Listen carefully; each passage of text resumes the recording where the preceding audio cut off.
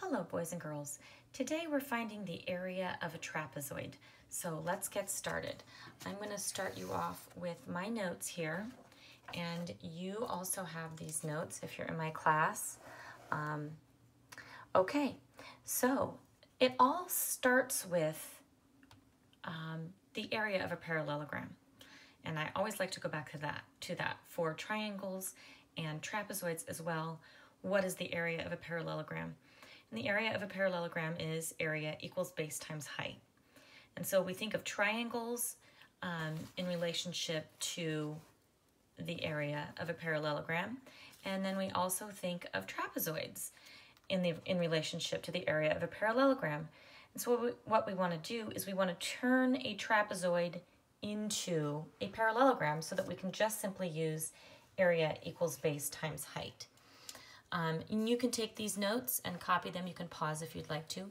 I'd like to start here because I have my notes in color and I don't have highlighters with me. And you can also go to the e-tool at cpm.org/technology, okay? And that'll help you see it too. So finding the area of a trapezoid. A trapezoid looks like this. A trapezoid has two sides that are opposite each other, that are parallel, but not necessarily the same length, and then two sides that are not parallel, opposite sides that are not parallel. And so what we want to do here is we want to turn it into a parallelogram, a parallelogram. So what I'm going to do is I'm going to fold this in half. I forgot that I would need my scissors again, but go ahead and fold this in half this way, hamburger style. Okay. And then you've got to cut it. Cut it in half. Okay. So now what you're going to do is, oops, I had turned it over. Okay. So now what you're going to do is you're actually going to pick this pivot point here, and I've put a dot right there, your pivot point, and you're going to pivot this.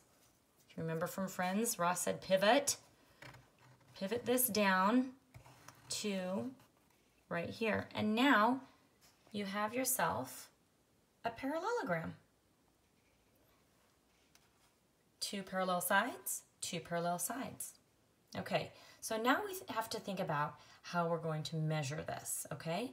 So what you have to do is you have to think about the fact that your original top base, in this case, is 4 units. Well, where is that top base going to be now?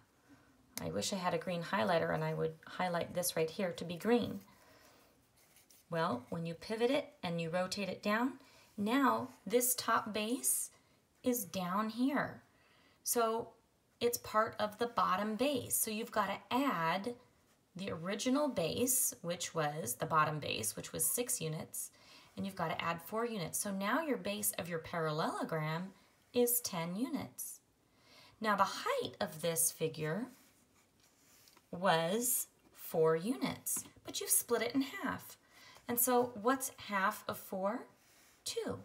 So now you're just going to use area equals base times height, because remember, it is a parallelogram now. So the area is 10, right? 6 plus 4 is 10, times the new height, which is half of the original height of the trapezoid, which is 2. 10 times 2 is 20 units squared.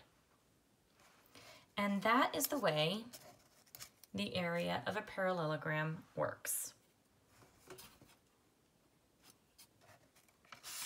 Sorry, the area of a trapezoid works. You're making it a parallelogram. Here's another example that we did in class. Okay, so I'll explain this one too. So this trapezoid here, this is what we started with. This trapezoid has a bottom base of 12 units and a top base of 5 units. It has a height of 8 units. when we fold it in half, and so you can literally cut it out if you want, trace it and cut it out, fold it in half and do it that way, or you can draw a picture on your paper. And so if we fold it and cut it in half, we would cut it right down the middle right here. Then we're gonna, this is the rotating point, the pivot point. So now we're gonna rotate this down. So this top base is now part of the bottom base. So we've got to add the bottom base, 12 units, plus the top base, 5 units, which is 17 units. So of our parallelogram, the base is 17 units. And then what's the new height? Now that we've cut it in half, it's half the height of 8. Half the height of 8 is 4 units.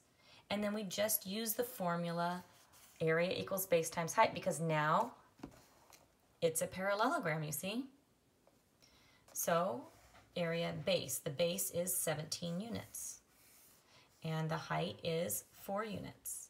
And I recommend that you label all of this before you put it into the formula. So label this the half height, which is 4, and then the full base, which is the bottom base plus the top base, once you've rotated it. Okay, we might have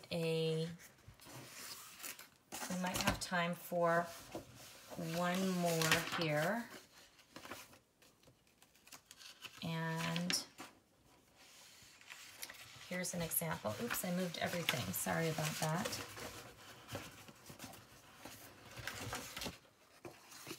Okay, let's see if we have time. All right, we have a top base of 8 units, or 8 inches, and a bottom base of 12 inches. We're pretending these are parallel. As I'm drawing this, I'm realizing these aren't exactly parallel, but we're pretending they are. 12 inches, and a height of 4 inches. Okay, so we're going to cut this in half. We're going to rotate it on this pivot point so that 8 inches is now down here on the bottom. And then these two lines are going to be parallel, this one and this one. Okay? And so now our new height from here to here, it's not 4 inches anymore, it is 2 inches. It's half the height. So now we're going to use area equals base times height.